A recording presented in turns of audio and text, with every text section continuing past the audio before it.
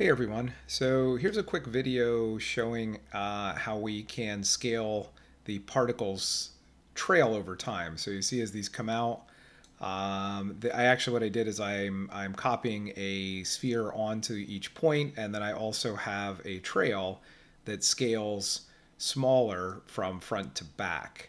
So the way I accomplish this was well, I didn't do anything in the DOP network. There's nothing new in here. This is just a standard emit from location.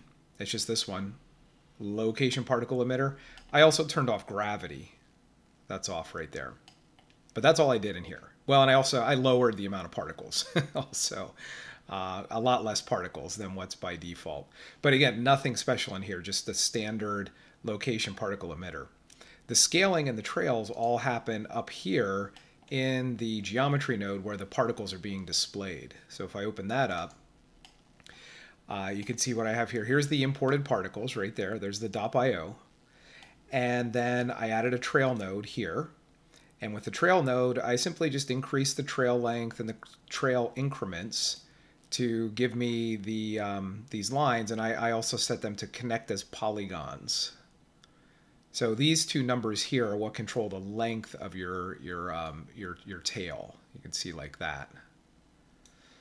All right, and then I came down here, and here is where I am. What I'm doing is I'm actually adding a custom value, because if we look at the polywire, let me activate the polywire, but let me bypass my attribute VOP.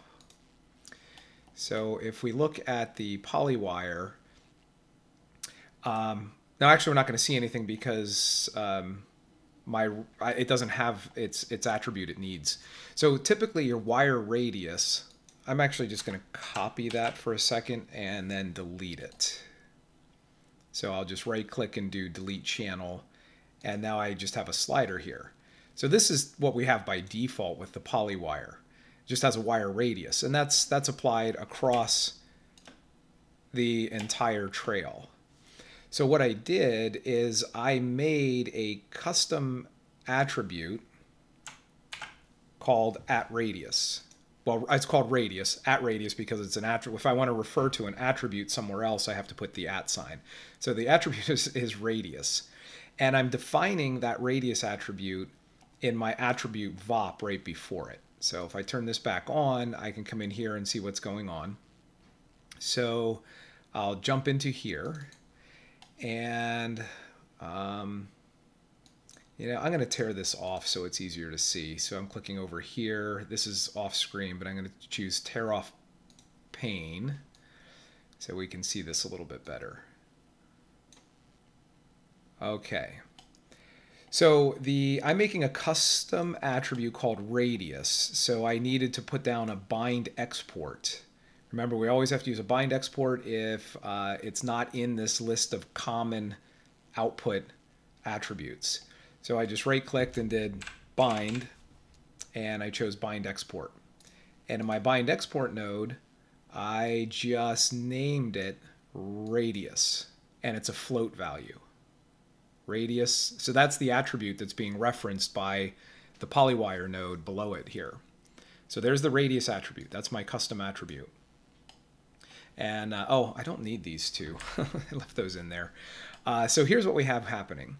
So what I'm doing is I am taking the point number, or the point number and the number of points here, and I'm fitting them. This is basically a range. This is the fit node.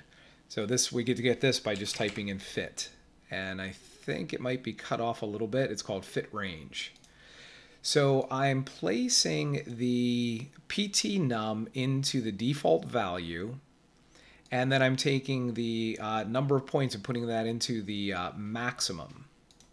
So with a fit node, you typically have a source min and max and a destination min and max. So the incoming value is the PT num. This is a float. And then the source max is going to be my number of points here. So you see I have that wired into source max. And that's all I've changed. Otherwise, I kept my source min at 0 and my destination is 0 to 1. So I'm basically normalizing them, I guess you could say, to some degree. And then I am connecting the output from that fit node into a ramp parameter. Again, we can get that by just typing in ramp and adding a ramp parameter node.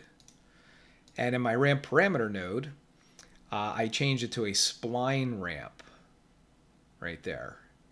And that's actually all I did in here. I just changed it to a spline ramp because by default it's set to an RGB color ramp. So I changed it to a spline ramp, and then I connected that output to my bind export here.